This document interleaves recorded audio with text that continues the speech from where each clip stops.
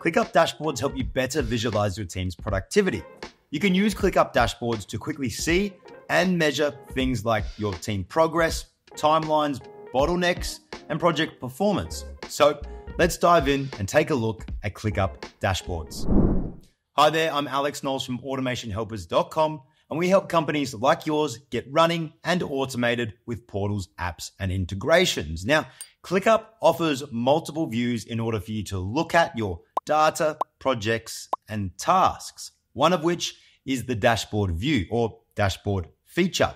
Let's take a look at it. Rather than diving into your ClickUp workspace and looking for updates on specific projects and tasks, Dashboards gives you a better view of what's going on and what your team is currently working on.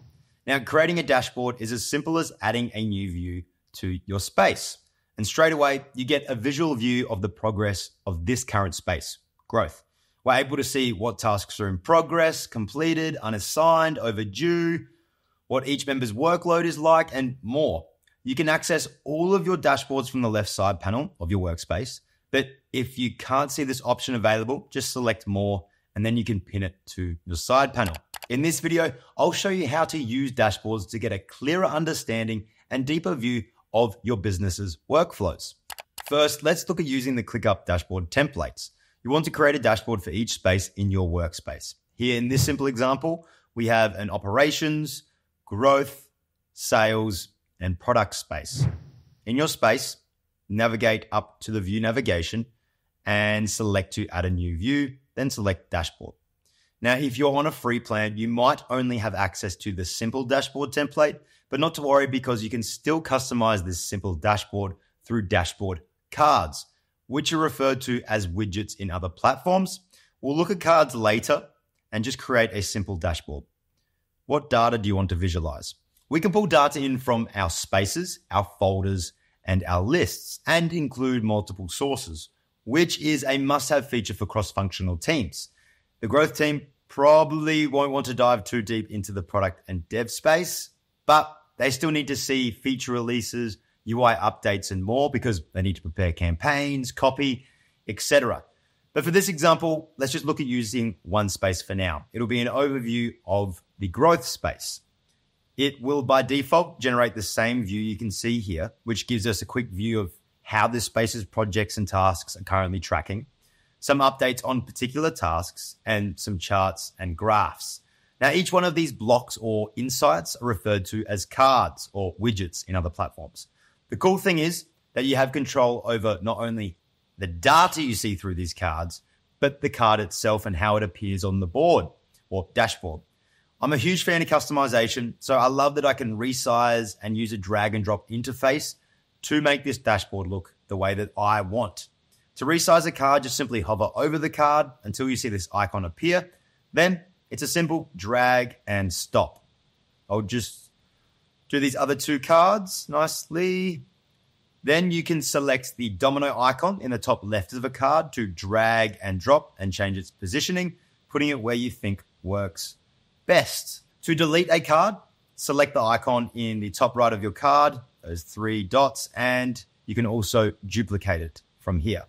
To edit a card, select the gear icon. Then you can change the name of the card, as well as the data source location, which can be the space, folder, or list. And yes, multiple sources are available. Now we have a card for all tasks, which includes subtasks as well. And I'll edit this card to create a task for parent tasks. So to reiterate, a dashboard is a view of your workspace's data, and a card is a way that you can format and view that data.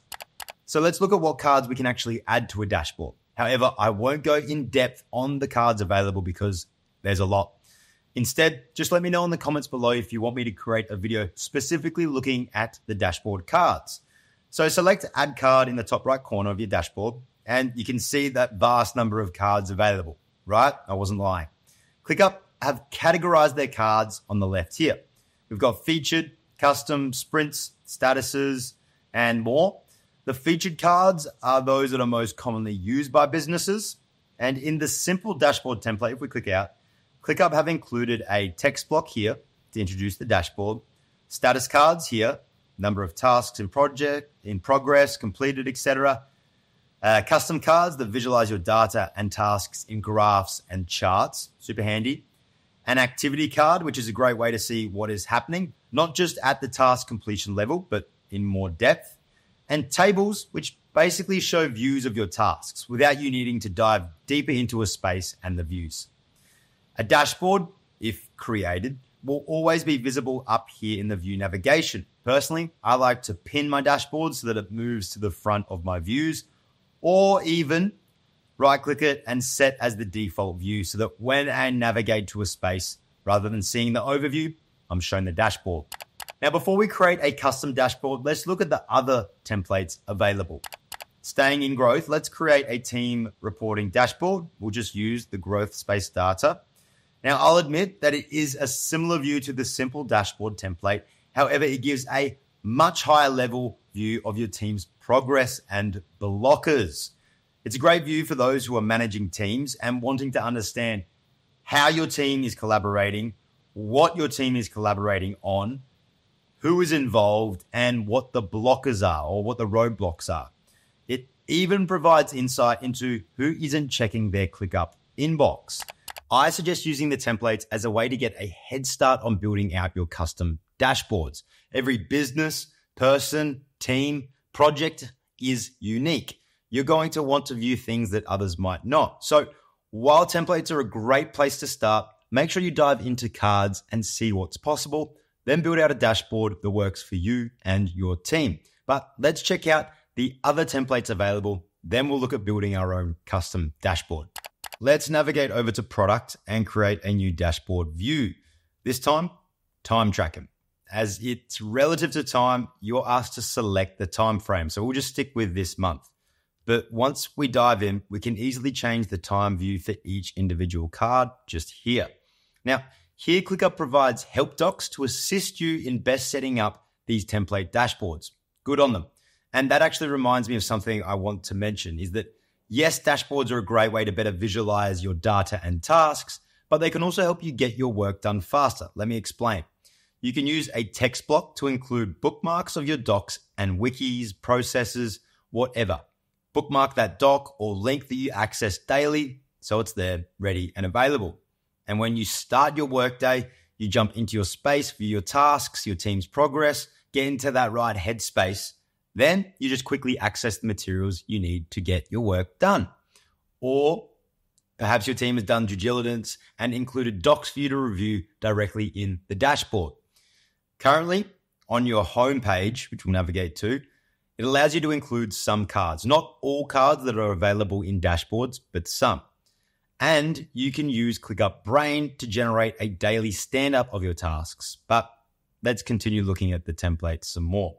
It's a view of your time metrics, basically. A great way to use ClickUp dashboards is to track where time is spent on both a space and workspace level. Here, we've created a dashboard that gives us a view of how long things take in the growth space. But if you navigate to the Dashboards tab and create a dashboard for the entire workspace using all spaces rather than space level, you can access this monthly to generate a report on where your business is spending time. This can inform you of where too much time is spent and where you're able to allocate extra time. Then use this export function to download a PDF of your report and share it with your colleagues. You can take this even further and set up your ClickUp in order to work as your time tracking and time sheet software. Your team can track the hours they work and you can make sure they get paid with less manual work. Of course, your workspace needs to be set up correctly in order for this to work. This means using this time estimate and time tracking fields that are available on your tasks. When you start a task, hit that time tracker. When you're complete, done. This will continue running until you've hit stop, so note that. Now, if you don't see these available, it means you need to navigate up to the top right corner of your ClickUp and select the Click Apps icon here, then turn on time tracking. ClickUps basically allow you to apply advanced functionality to your ClickUp workspace, but are initially disabled to not make your dashboard busy and overcomplicated. So I'll make sure to leave helpful docs on ClickUps in the description of this video, but let's continue. Navigating back to dashboards, I should note that in the dashboard tab where you can view all of your dashboards, you can also rename, set them as favorites, and share a link to your dashboard. We still have some other templates to cover. Remaining in product, let's create a new dashboard view and select the product dashboard. I like the simplistic insight of this template and the tasks at hand. It's visual, it's not overcomplicated, it works. Now I know each team member's workload, progress, and get an overview of the tasks. A really cool feature of the charts and graphs is that they're interactive. Here, I have 3 open tasks. If I select this, it opens a view of those exact tasks, and I can even view my subtasks within, then dive in and start my work.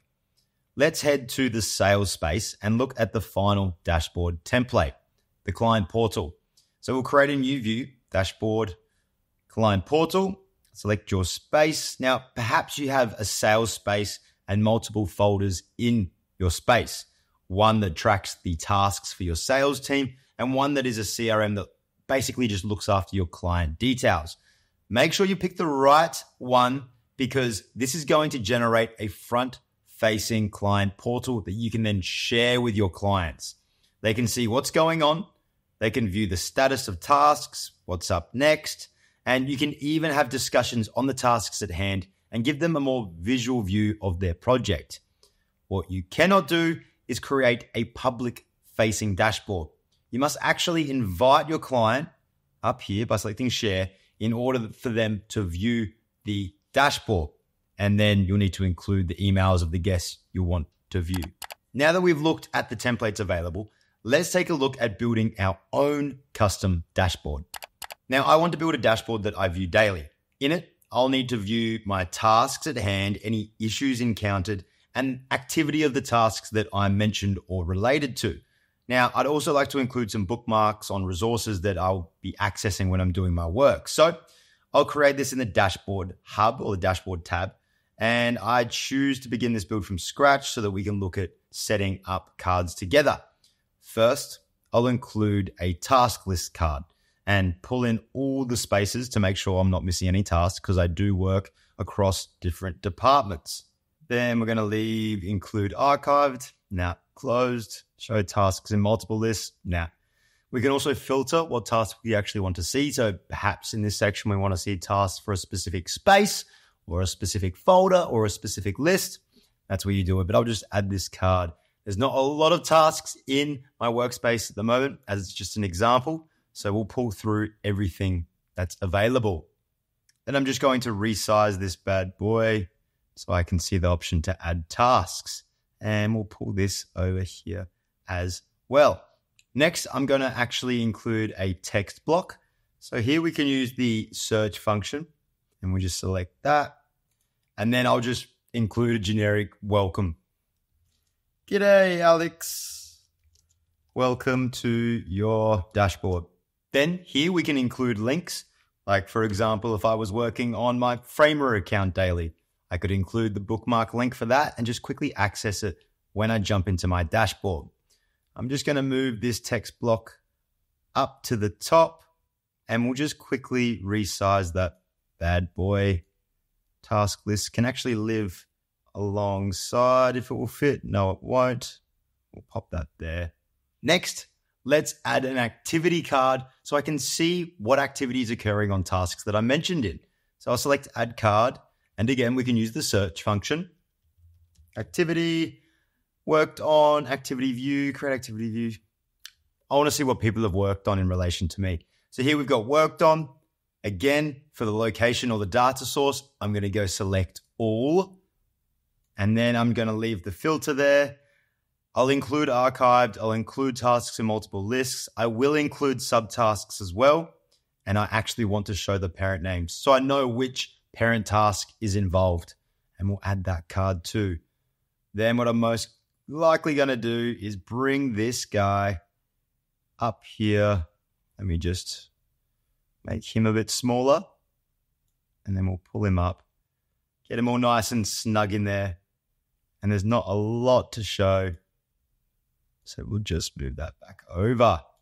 And we'll put it there so we have the entire view. Then through this task list, we can actually filter So it is only me who's viewing this. And there we can see my tasks. Something else that we should include in our dashboard is a bookmark card so that we can easily access our resources, help docs, SOPs.